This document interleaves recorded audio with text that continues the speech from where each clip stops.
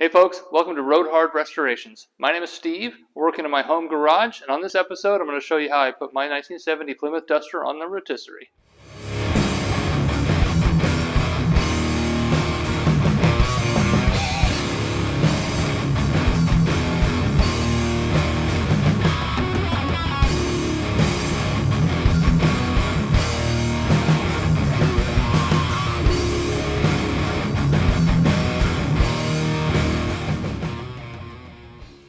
Hey folks, Steve here.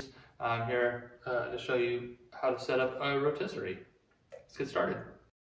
Okay, coming up to the front of the car, I didn't have to make any special brackets for the front. I was able to just utilize the existing arms off of the rotisserie. I just had to drill a second hole here for the bumper mounting bracket. You do want to make sure that you clean off any of the undercoating or rust or anything that's behind it, because when you blast it, obviously they're not going to be able to hit that part. But you also mainly want it to lay flush against the arm. You don't want any rocks or chunks in there binding it up. So you want the car to be centered. So what I did is I just kind of simply measured from here out on both sides to make sure that they're even, or you can equally measure from here to the center, same thing. So that'll get you the car centered on the rotisserie. If you have a popular car, you can buy brackets that are made to fit your vehicle. Like I just showed you in the front, I can just use the arms right off the rotisserie and they bolt right up. On the back, however, I needed to do something else. So I didn't even look to see if they had brackets for a Duster, but I'm not going to spend the money on it when I have some stock just sitting around from another project. So what I did, this is actually 2.5-inch square tube, and it's a pretty thick wall. And I just actually took one piece and cut it on opposite corners to make 2 L brackets, and then I just simply bolted them to the rear bumper bracket mounting locations using the grade 8 hardware. Just drilled a hole in it, slide this in, and then run the bolt through to retain it to the beam there. And again, just like the front, you want to make sure that you measure for center, make sure it's centered. Something that might not be a bad idea is I just put a bubble level on there, make sure everything's level and square and straight. So I'm gonna go ahead and get welding these brackets on there.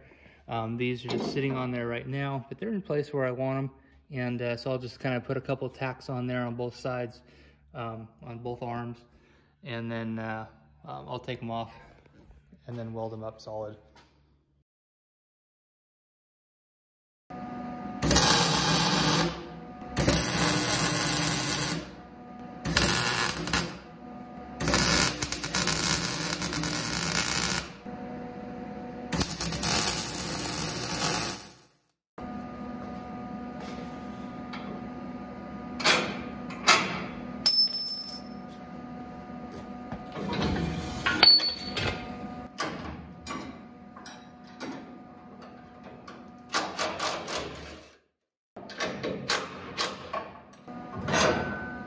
I just put a couple small tacks on there. It's hard to see what I'm doing in there, so I'm going to put it out on the bench where I can actually, or out on the floor where I can actually see what I'm doing. Get this welded up.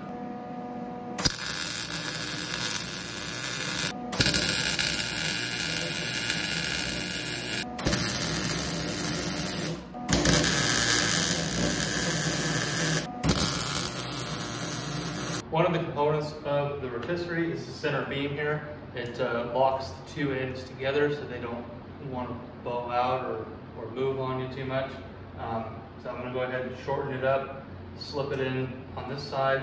Once I get the other side bolted up after the brackets I just welded to cool off, then I'll be able to assemble everything, double check all my bolts, make sure everything's tight, and then I'll start raising it up.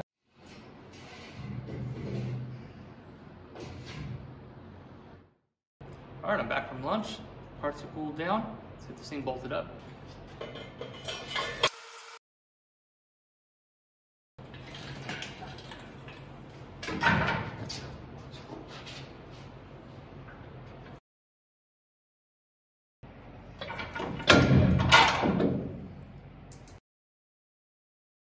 I like to make sure that everything is nice and free before I tighten all the bolts. Make sure there's nothing binding up. Everything looks like it's going to cinch up just fine. Get those bolts tightened up. Okay, so now that I got the brackets bolted up to the car, those are all tight. I'm just gonna double check, make sure this is centered, and then start going around the whole rotisserie, tightening up each one of these bolts, as well as completing installing the center bar that connect the two together.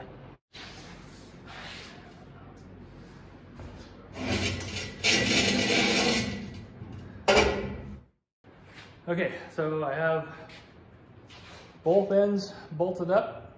I'm gonna go around, make sure everything's tight, and then start raising it.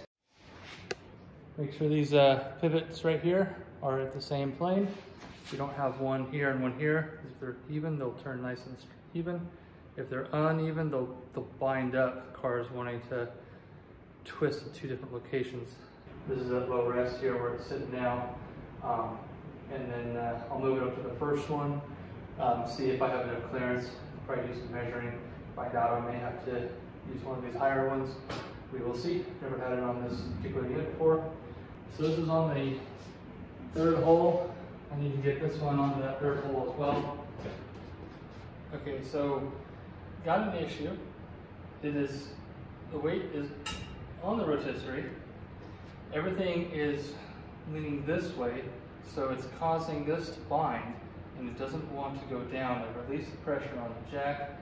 I also, this bolt is loose, so this should be dropping. The jack is loose, this should be dropping, but because everything's binding, all the weight's out here, it's binding and everything up. So I got to figure out how I am to release it from binding without it slamming down on these jack stands. Didn't think I'd have a problem getting it lower. Wonder if it would have been wise to grease this all up.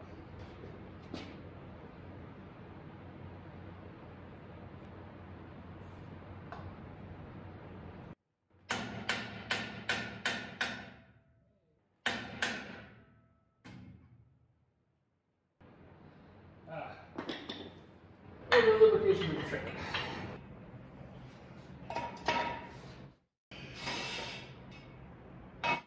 Okay, the Duster is now fully supported on the rotisserie. Let's see if it'll rotate. Again, these are only for raising and lowering the centerpiece.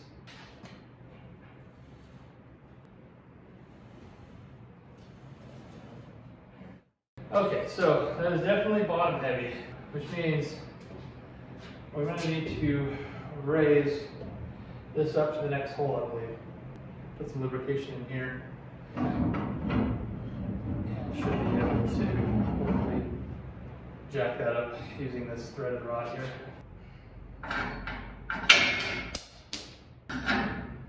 So this is just about as nerve-wracking as pressing a coil spring.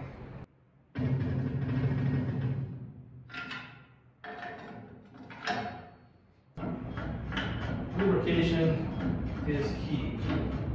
This is extra tight and I'm fighting that bind. As soon as I sprayed it and the lubricant got in between, and it released it up, lifts it up. Okay, I raised the center of gravity. Let's see what happens.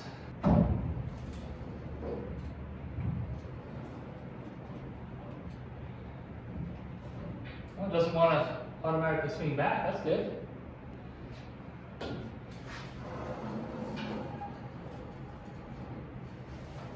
Yeah, a little bit. Well, it looks like it's going to work. Just need to raise it up to the appropriate height.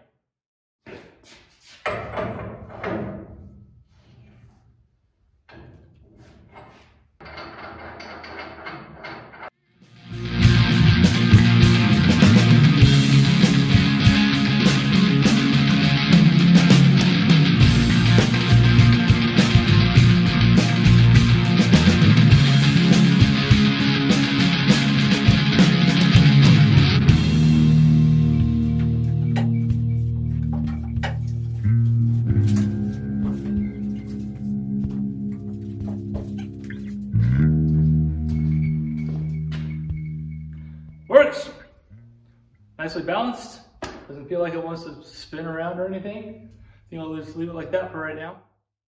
And that's it for this video. Thanks for watching. Please remember to share, like, and subscribe if you like the content. Hope you find it helpful. And next week we will be getting into restoring hardware. Rusty, crusty bolts back to new condition. And I think you'll enjoy it. Thanks so much for watching. See you on the next one.